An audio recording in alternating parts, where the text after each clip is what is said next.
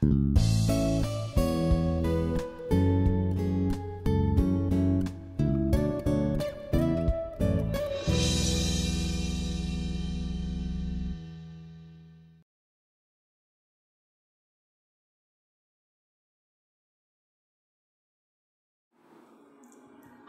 welcome to my video on amniocentesis. This is a part of our series called Be Aware, Be Prepared and Be Safe. This is an initiative to enable patients take informed decision regarding pregnancy and scan services. So what is amniocentesis? This is an invasive test which is usually performed during 16 to 20 weeks of gestation. This will give a definite answer about chromosomal structural problem about the baby. What does amniocentesis involve? This is a procedure which is usually performed by fetal medicine specialist. This is a procedure which involves withdrawal of amniotic fluid which is surrounding the baby when the baby is in mother's womb. This amniotic fluid is formed by shedding of the baby's cells. And this is usually used to diagnose chromosomal structural problems such as Down syndrome, Edwards and Patau's. The results produced by the amniocentesis is called a karyotype. A karyotype is nothing but reading the structure and the chromosomal structure of the baby. That indicates if there is any problem or not. In spite of performing the procedure, there is a chance that 1% of the time we might not end up in a result at all. Why is it recommended? This test is highly recommended for patients who are at risk of genetic and chromosomal abnormalities. And this test is usually performed for the following reasons. When the mother is more than 35 years age, because as the maternal age increases, the risk of Down syndrome also increases. For example, when the mother is of age 25 years, the average risk of having a baby with Down syndrome is 1:1200. That means out of 1200 mothers at 25 years age, there will be only one person who gets affected with a Down syndrome baby. But when you compare the 25-year-old age mother with a 40-year-old age woman, the risk of a 40-year-old woman having a Down child increases as high as 1:100. And also when the pregnancy screening test, which is either performed during the first or the second trimester of pregnancy, shows a high risk of chromosomal problem. Family history, or either from the mother's side or the husband's side, if there is any family history of genetic or chromosomal problems. Previous obstetric history, that means the mother or the couple with a previous child with chromosomally affected problem. For example, a previous child with Down syndrome or any chromosomally affected children. And also, when we do a routine ultrasound in the baby to see the structural malformations of the baby, if we suspect any chromosomal problem, we advise them to undergo this procedure. In cases of intrauterine infections or in where the fluid level in the mother's womb increases, a procedure called amnioreduction is also advised. That is to reduce the amount of fluid which is surrounding the mother's womb. How is amniocentesis performed? Before the procedure, an ultrasound is done to measure the baby, the amniotic fluid and the basic anatomy.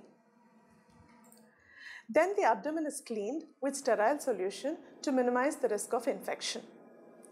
An ultrasound is used to pinpoint the amniotic fluid pocket from which the fluid is drawn, which is well away the baby and the placenta, so that this does not harm the baby in any way. Then, using ultrasound guidance, a long, thin, hollow needle is inserted through the maternal abdomen and into the sac of fluid which surrounds the baby. The position where the fluid is withdrawn is usually kept away from the baby and the placenta. Sometimes not enough fluid is withdrawn from the amniotic sac. That's when we need to insert the needle second time. Definitely this baby will produce more enough fluid within 24 hours time. This amniotic fluid contains the shed cells from the baby. So then it is sent immediately to the laboratory for analysis. The initial first report is usually available within 7 to 10 days. The entire 46 chromosome report is available within 4 weeks' time. Afterwards, an external fetal monitor is also used to listen to the baby's heart. Is amniocentesis painful? Amniocentesis isn't usually painful, but the patient may feel some uncomfortable sensation during the procedure. Some women may describe pain or a crampy feeling in the abdomen or feeling of pressure when the needle is inserted and usually when the needle is withdrawn. The patient may also feel some pinching or squeezing or pressure sensation during the procedure. This procedure usually does not involve anesthesia. How long does it take? This procedure usually takes around 15 minutes time. Afterwards, the patient is monitored for any symptoms such as bleeding, crampy pain or pressure sensation. What is the risk of miscarriage following an amniocentesis? Earlier, they were taught that the risk of miscarriages was as high as 0.5 to 1%. But the recent studies have shown that the rate of miscarriage is very less, as low as 0.1%. That is when it happens 1 in every 200 to 300 procedures. Before the patient decides upon the procedure, the complications and the risk involved are discussed by the doctor with the couple. The risk of amniocentesis, usually the risk of miscarriages following an amniocentesis, usually increases when the procedure is performed much earlier, that is before 15 weeks of gestation. That is the main reason why we perform this procedure after 16 weeks of gestation. Sometimes this procedure might yield a culture failure report or an infection when this procedure will have to be performed another time. Recovering after amniocentesis. After amniocentesis, it is normal to have cramps similar to period pain or vaginal bleeding for a day or two. It is advised to avoid strenuous activities, but the patient is advised rest for a couple of days after the procedure and can resume normalcy after 3 to 4 days. However, the patient should definitely contact the obstetrician if she has excessive crampy pain in the abdomen or excessive vaginal bleeding, or in case there's reduced baby movements or no movements at all.